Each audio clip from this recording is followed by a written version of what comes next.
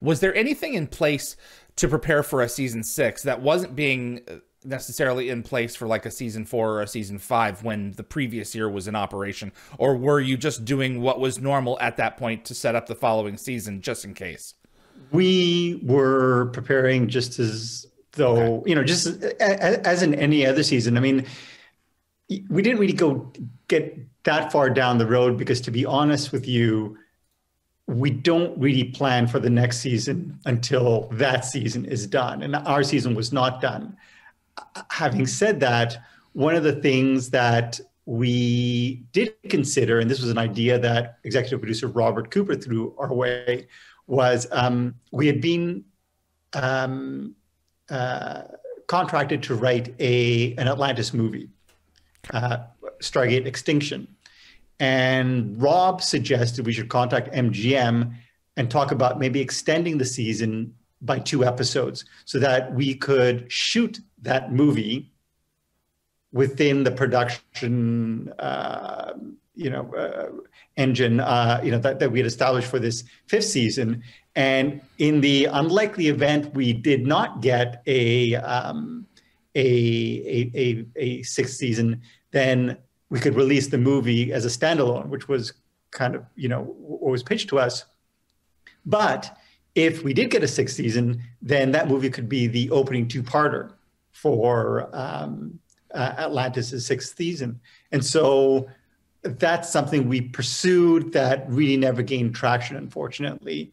But, in hindsight, I wish we kind of really pushed a lot harder because, once I remember going down to set and letting the cast know that we weren't coming back for a 5th season. But I remember talking to, 6th season. But I remember talking to Rachel Luttrell, who plays, Taylor, and telling her, what we had planned for the movie and that it would be a Taylor-centric story. And sadly, that never came to pass. I mean, we wrote the script, but it was never produced. And this was, we have to keep in mind, at the point when DVD sales were all the rage. You guys, I think this year were looking at the performance of Arc and Truth, of Truth and Continuum, which my understanding was they did considerably well. They did do considerably well. However, between the time those DVDs were released, those direct to DVD movies were released, and we sent in our script for Stargate Extinction, the DVD market had died. Essentially, the bottom had fallen out, and MGM decided to shelf the production on the movie. Just absolutely crazy. This is the first time hearing that that Extinction was considered to be a bookend in terms of production for season 5. I guess fans would have been none the wiser if season 6 had gone on and you guys, well, hey, we've got this thing ready to go. Let's slot it in. Yep. So how would Taylor have been a central theme in season 6, if you don't mind me asking? Yeah, well, the story for Stargate Extinction, one of the things I should tell the fans is whenever I come in to do these live events, David tells me we're going to discuss season 5, and I don't plan anything. So basically, this is just off the top of my head. From what I recall from the script, Atlantis is going to make its way back to Pegasus. And en route, their engines, they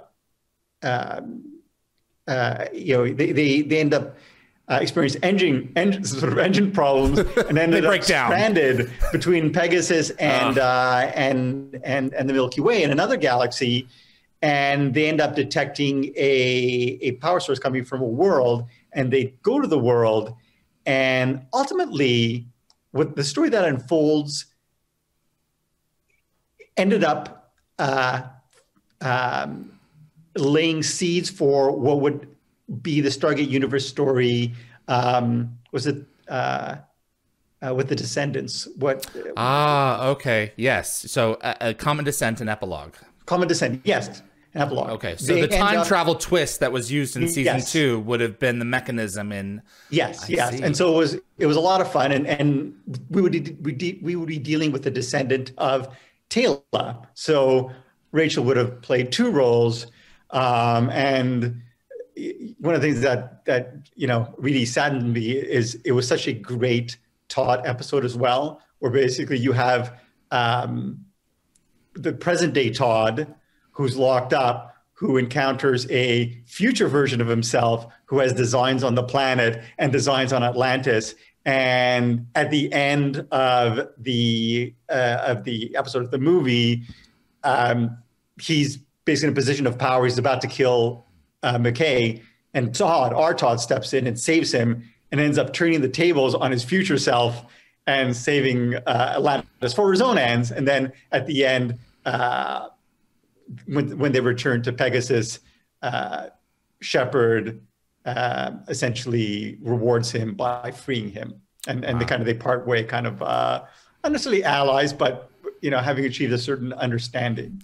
Yeah, because he's imprisoned at the end of the series. Yep. That's pretty sweet, man. That was would have been great. Yep.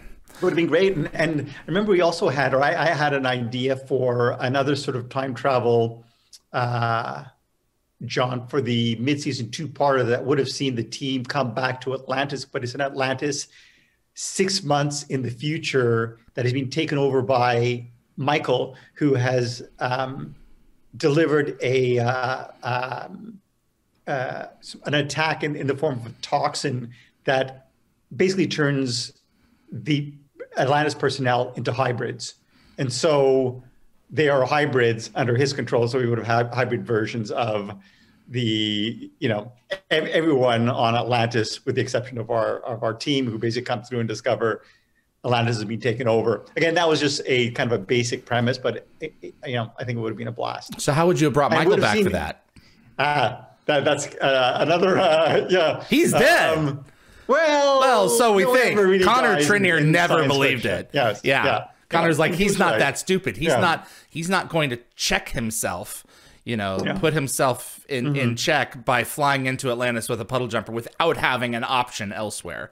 There was always a way. I mean, in the back of my mind, whenever we killed off characters, for days afterwards, I would, go through the string of possibilities, and I would always have a list of, okay, this is how we could bring the character back. And I know I did the same for Michael, and I'm not sure what my list is, but the plan was to pull it out when it came time for discussions. Well, and season 5 has no shortage of those kinds of nods. Particularly, I'm thinking Robert Davi. Thank you for those answers. That's fascinating. Thanks for watching this clip from Dial the Gate. You can find the full live stream shows on our YouTube channel or visit dialthegate.com for the complete schedule. See you on the other side.